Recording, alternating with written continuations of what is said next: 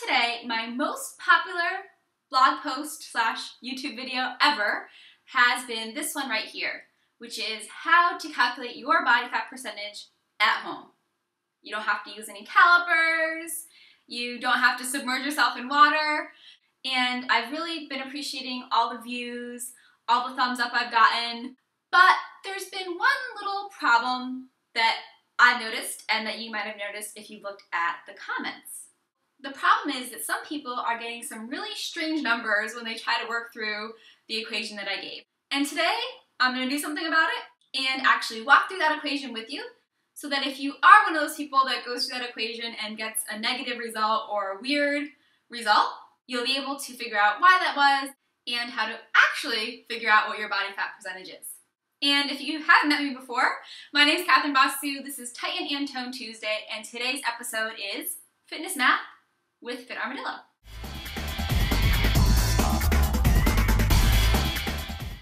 All right, here we go. Our first math lesson ever, some fitness math with Fit Armadillo. First things first, you want to make sure you are ready to go. So make sure you do watch that first video. It is my most popular video of all time, after all, so that you can learn how to find your measurements. Once you find them, you want to check your units. This is a common mistake that you might encounter. What units do you want to have? Everything needs to be in centimeters or kilograms, not inches, pounds, or something else. So make sure you've found your measurements properly and they're in the correct units. That's part number one. And then the second thing to realize is that there's actually two equations that we have here. One is going to be for body density, and then from that equation, we're going to be able to calculate our body fat percentage using a second equation.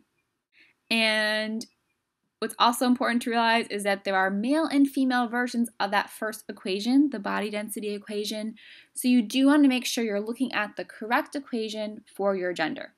Now, of course, we are going to go over all this together with a real sample problem, but those are some common items that could be easy to overlook but are really going to affect your result. All right, so now that we have gone over those basic tips in that first slide, let's actually get going. Let's do this thing. And let's look at some sample data. And this sample data is actually data from a real fan of Fit Armadillo who sent it in, and the sample is from Mithun or Mithun Kalvala. And please feel free to correct me on how I'm saying your name. For the rest of the video, I'm going to call you MK, so I'm not entirely embarrassing myself. But we have some data there, and that's what we're going to use. So MK, if we think back to those key points I mentioned in that first slide, he does have everything in the correct units, kilograms and centimeters, so A+ for that. One thing I might have you check on MK is redoing your hip and abdomen measurements because they're usually not the same, so that might affect the result I'm going to get for you as you go through today, but just check on those and now you'll know how to figure everything out on your own after watching this video. And then we also need to make sure we're using the correct equation for body density. So I have that body density equation for men up there, so I know where to put those values. And then I'm just going to plug them in. That's our first step. So whether you're a male or female, make sure you find the right equation and then plug in the numbers where they're supposed to go, right? So make sure that the weight's actually in the weight spot. It's pretty obvious, right? So that's our first step, plugging in our actual values into the correct equation based on our gender. Once we've done that, so that's our first step here, we need to remember something called PEMDAS, or if you're a US student, you might remember, please excuse my dear Aunt Sally. Basically, both of those are just a way for us to remember the order in which we do operations, just math in a given problem. So what that little reminder has us realize is that we need to do anything in parentheses first. Exponents are second.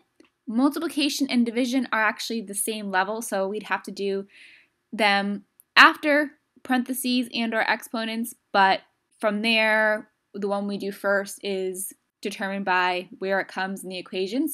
So the ones more to the left are going to come first. And addition and subtraction are similar to that multiplication and division part, so it's not really all addition first. It's whichever one comes first going left to right. They're of equal value. So in this equation, we don't have any parentheses or exponents, but we do have multiplication. So what we're going to do is find those places and do the multiplication first. So we have 4 places where we're going to have to multiply, and I'm going to take us to a new slide so we can do that. So here we go, right? Everything's still boxed out with our sample data, and we're going to do the M part of PEMDAS first, multiply first. So now you can see I have that first number is still there because it was not involved in a multiplication operation, but then I have 4 new numbers, and I got those by multiplying. So 0.00085 times 75 should be 0.06375, and so on and so forth. Going down the equation, you can check hopefully my math is okay there, but that's our first step. So after we put in our own values, multiplying where we saw multiplication. And then the next part of PEMDAS that we are going to have to deal with is the A and S. So we have addition and subtraction here, but the order we're going to do those in is as we see them left to right. So the next piece of math we had to do according to that rule of PEMDAS, order of operations, was to add 0.06375 to 1.22142, and that would give us that first number I have written down there now, 1.28517. So that was our first addition. As we go left to right, now we have a bunch of subtraction, and we're going to do that in order from left to right. So subtracting 0.051 from that first number, subtracting again, and subtracting one final time until we get our body density. So feel free to go back and look at this a little bit more, check my math if you need to, but now we've gone through that first equation, body density. And we did that by first subbing out our values, our measurements for the ones in the general equation, multiplying where we saw multiplication, and then adding and subtracting, going from left to right. So we have 1.02522 as our body density. This is not the body fat percentage yet because we need equation number 2. So equation number 2 is where we're actually going to calculate our body fat percentage, and this is the equation we need to use. All right, so here's our equation up top. First step is to sub out our value for that body density placeholder. And then remember PEMDAS again. So the first thing we need to do is division. So we're going to have to do 495 divided by 1.02522. And we get 482.82, and that's a rounded value. Then we'll be able to do the second part, which is subtract 450. And now we'll have our body fat percentage. So the body fat percentage that is calculated here is about 32.82%.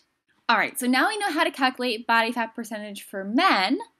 For women, it's going to be a little bit different because the first thing we need to find, the body density, is going to use a different equation.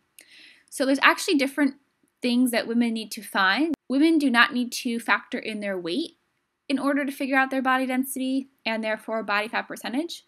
But they do need to put in their height, which will be in centimeters, and their age, which will be in years. And I'm not going to go through this whole equation with you with a sample, but I'm going to mention a few things to keep an eye on here when you're doing this if you are a woman. So first, this is the equation you want to use first.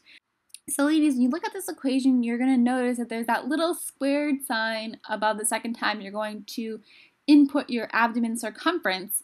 And that means we have to remember PEMDAS again here. So you can't just write in your abdomen value a second time. You need to follow this order of operations and multiply that value by itself. That's what that number 2 means as the exponent before you go on and do all your multiplication in the equation. So that's just one piece that's a little bit different besides the actual measurements you're going to get.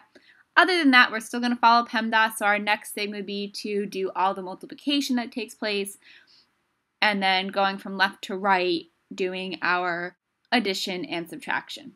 And that's going to conclude our episode of Tighten and Tone Tuesday for you today, some fitness math with Fit Armadillo. I hope you found it helpful, but I would love to know what you really think of it, so feel free to leave a comment below the video And don't forget to go and stop by the blog post for this video if you're just watching it on YouTube, because I do have a special gift over on the blog that will make things even more easy. So do go stop by over there. Let me know how this video helped you, or if it didn't help you, give me some feedback. I can take it. If this video did help you, I would love for you to give it a thumbs up on YouTube and to share it with a friend, because sharing is caring. As always, thank you so much for stopping by for another episode of Tighten and Tone Tuesday. I hope you have a great week, awesome workouts, and that you stay in touch. Let me know anything else you would like to see, just like our friend Claire did. Thank you, Claire, for requesting this video. I really do appreciate it. It was definitely needed. I love having you as a fan. So if you are out there wishing for something, let me know either in the comments or by sending me an email. I'd love to hear from you. And I hope to see you next time for another episode of Tighten and Tone Tuesday. Thanks so much. Bye.